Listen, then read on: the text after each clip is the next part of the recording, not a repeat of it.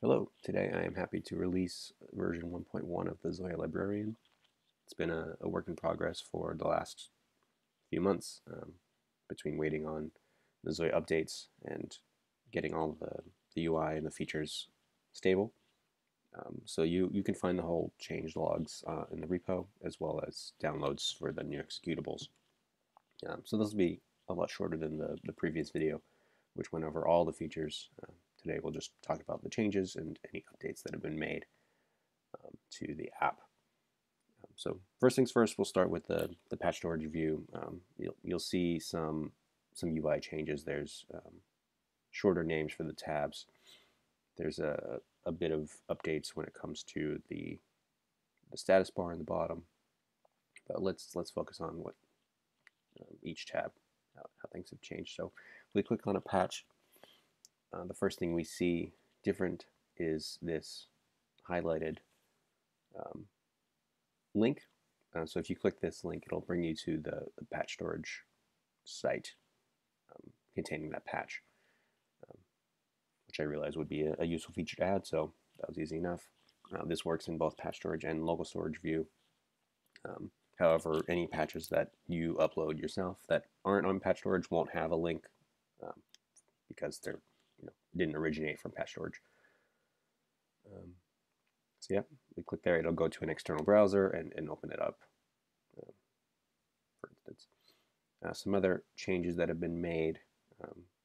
There wasn't much done on the PatchStorage view. There's, I believe there's an extra couple of status toolbar updates. So if I download a patch, it'll tell me download complete for a brief second, just to give little status messages. Otherwise, there's really not much that was done here. We'll look at the tool menu there, the shortcuts. This will differ per platform, but the shortcuts have been changed to sort of smarter indicators, just to make things a little easier. And the documentation and help has been sort of, it used to be in two different menus, now just it's all displayed as is, and these have all been updated since 1.0 and the ZOIA update to reflect those changes. So one of the bigger features revolve things in the local storage tab. So we'll move over there. So there's a number of changes here. The first one being we can now rate patches.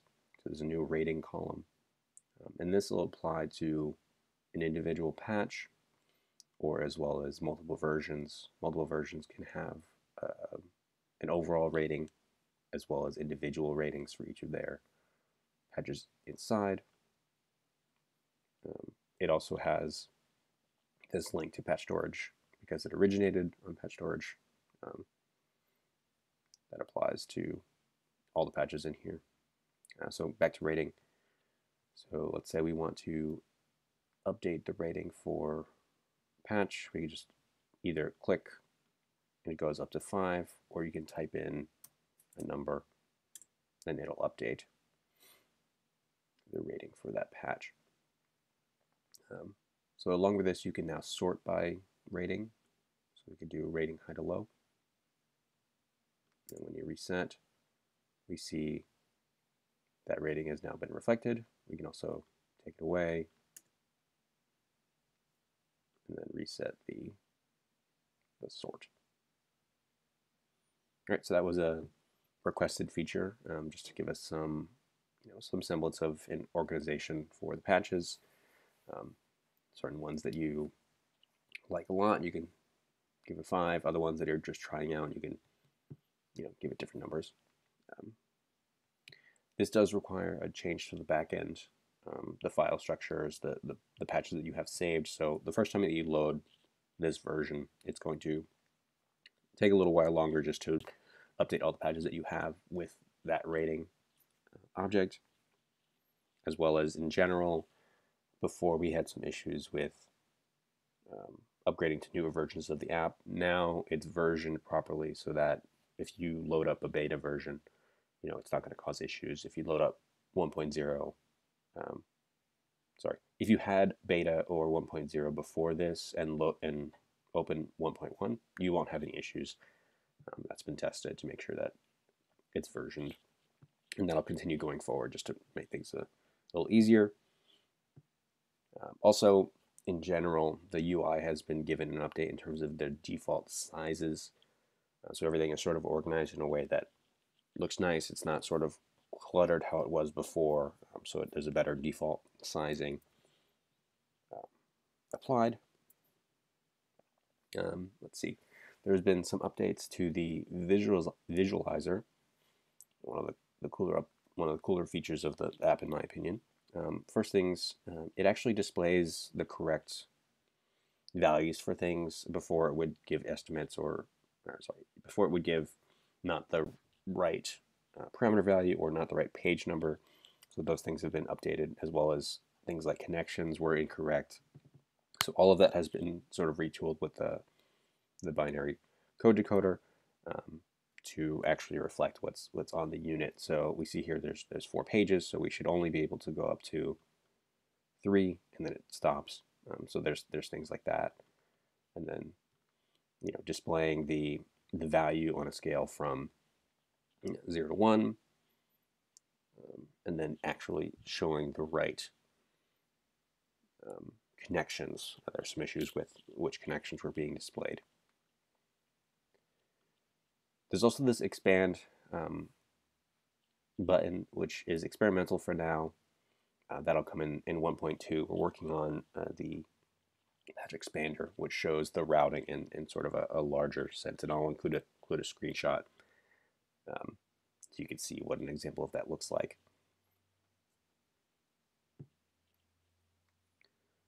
What else? Yep, so there's some minor things related to version histories. So before, when you would try to export a patch that was listed as multiple versions, you had to go into the history to export them individually. Now you can export as one large patch, if you'd like, or one large collection of patches. And there's some fail-safes in there to avoid having more than 64 patches in a folder or things like that. And if you're overwriting things, it'll let you know. In general, there's more UI display about what's going on. I'll show that off. I just want to make sure that my SD card is set. Also, if we look at the multiple versions, it used to show the file number. It used to have like 000 ZOIA Sync synth. So now that's been simplified just to show the name of the patch. Right, the numbers don't mean anything in the local storage view. It's just when you go to the SD card or the folders that they had to be placed in the in the correct order for ZOIA to read it. Let's see.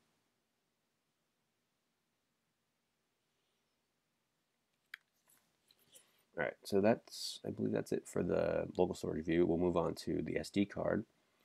SD card has been, the menu has been, the UI has been retooled a little bit. The buttons are now horizontal instead of vertical. We have an additional 4th button. So if you remember previously,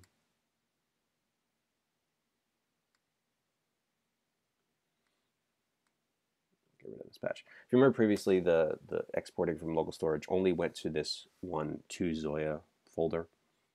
We can set an export directory other than that, so you can, when you click this button, it'll show you the your SD root, and then you can pick a folder, or you can create a new one to use for your export directory for that session. Otherwise, it'll default to this ZOIA folder.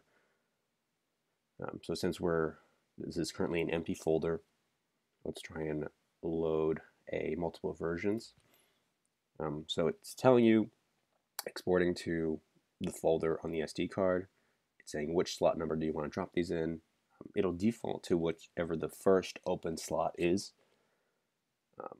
So I will drop in, I think there's 25 patches here. So if I press OK, patches have been successfully exported. Cool. So if we go to our SD card and click on this, we see 26 patches. So now if I go back and I try to export, a single patch, it'll tell me the next slot available. Cool. If I do something like this, I believe this one is, yeah. So this one I think has like 30 something patches. So if I go up to, let's say 35, 36, I believe that'll overflow. There we go. So because the version contains 30 patches, you have to select the slot that's 34 or lower, otherwise it'll overflow. And that's just to prevent the export from overwriting onto slots that wouldn't appear on the ZOIA. So if we instead keep it at 27, then we see here that they exported.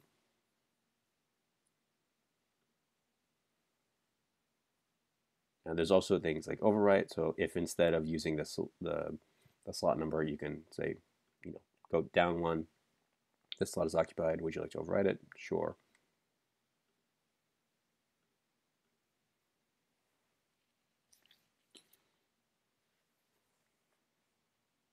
Right. We still have the same idea of you can delete an entire folder. You can import things. You can import as a version history. You can import as individual patches. Just making it a little cleaner for how exports should work. And similarly, if we look back in our local storage, and I import,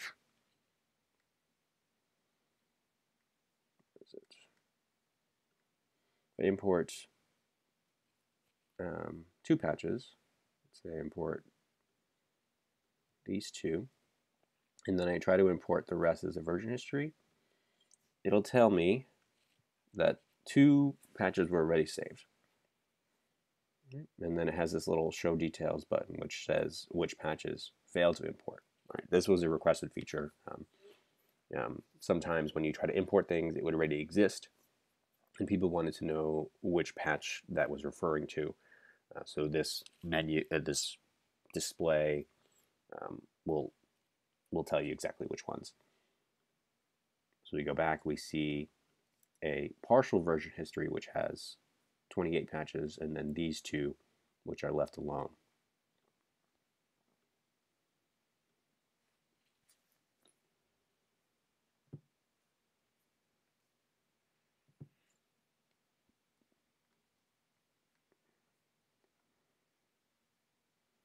All right. So then we'll move on to folders which had a label update. So there was some confusion about what a bank was. So we're ditching the bank terminology and sticking with folders, because a folder is what you load onto your SD card, and then that gets loaded onto ZOIA. Just makes things a little simpler. So all the sort of references to banks have been removed. It's now folders. Otherwise, the functionality is pretty much exactly the same, with a similar set of messages about exporting and moving things, so that way you don't overwrite slots. We have the same sort of idea of loading and exporting folders. So if I move a bunch of these patches over, this is pretty full, I can then export to my SD card and then say, all right, let me export, test export. It tells you where that went. If we go to local storage, or sorry, SD card, we see the new patch, and we see here it actually pre-filled, right? So one thing to note about when you're loading folders onto ZOIA is it's actually a merge. It's not a true, overwrite. So any slot that is empty, meaning that there's no file there, will retain the previous patches from the previous folder that was on there. So it defaults to filling the rest of the empty slots with blank patches, so that way it overwrites instead of does a merge to the unit. So that was an added feature. Otherwise, everything is pretty much the same. We see the rating in here. We can, again, sort by rating that we have defined in the local storage view.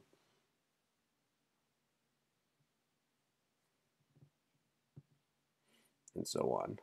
Otherwise, the app works pretty much the same as it has been. It's just a bunch of updates to make things a little easier to work with, terminology-wise, UI-wise, as well as the pop-up messages that inform you of what's going on.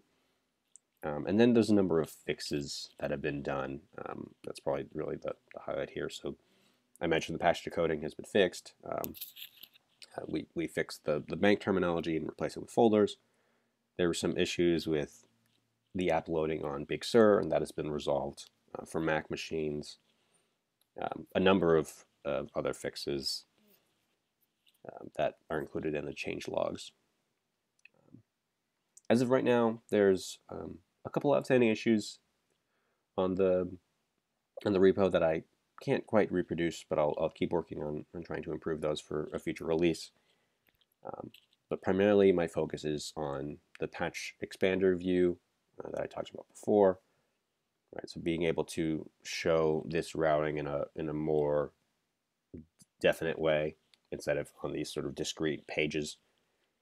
We're also working on some patch editing and patch creation tools, which is exciting, and then have been working on the sidelines on an iPad version of the app, which I think will be useful. You can be more portable, can load your SD, maybe quicker. Potentially, I just think it'd be a cool addition to sort of this app. Yeah. So if there's any questions, please let me know. If you find any issues, you can leave you can raise one in GitHub or send me a message. Otherwise, thanks a lot.